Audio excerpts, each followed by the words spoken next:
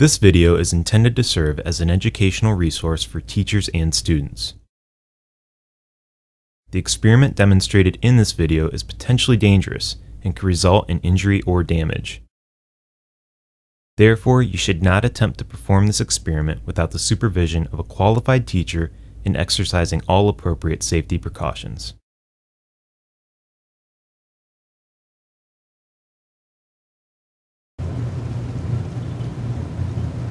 Alright, what we're doing here is dipping natural rubber into liquid nitrogen. You saw how it behaved before, let's see what happens now.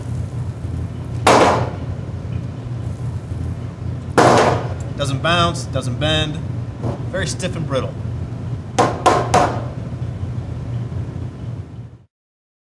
This video is intended to serve as an educational resource for teachers and students. The experiment demonstrated in this video is potentially dangerous and could result in injury or damage.